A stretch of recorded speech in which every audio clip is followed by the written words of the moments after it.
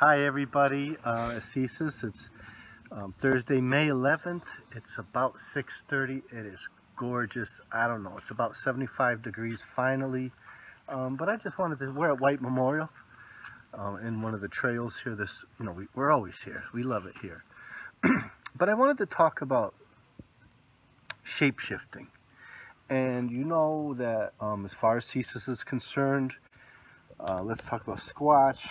Squatch is a biological animal, like a lot of our cryptids are. Some of them display clearly supernatural abilities like shape-shifting, which I just mentioned. So I started to think about it. An awful lot of cryptids display shape-shifting. We talked about it, the black dog of Meriden, the Wendigos, and the skinwalkers. They all seem to sort of shape-shift, and some others as well.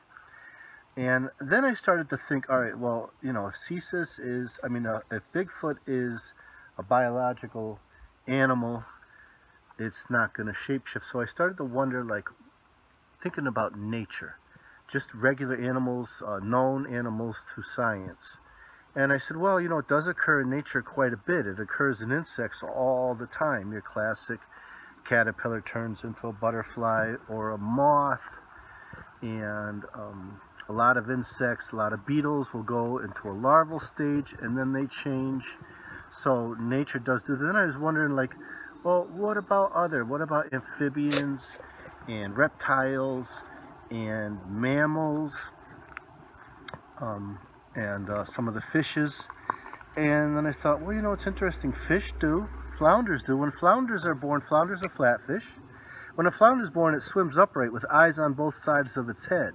And as it matures, the eye moves around the top of the fish. And that's why it kind of has that like sideways thing. It doesn't look symmetrical. That eye has to move around to the top of the fish's head. And well, that's just prolonged shape-shifting. And then I started to think about, like, do birds shape-shift? And I'm like, I can't really, answer to that. But of course, amphibians and reptiles do. Frogs and toads are born as tadpoles, and they have these long tails, kind of eel-like, so sort of an egg shape, and then this elongated tail, which then slowly, the tail gets absorbed into the body. All the fats and nutrients get absorbed, and then legs form. And then toads leave the aquatic environment and go into the terrestrial environment. So, birds, I had a hard time. I couldn't really, other than they're born in an egg.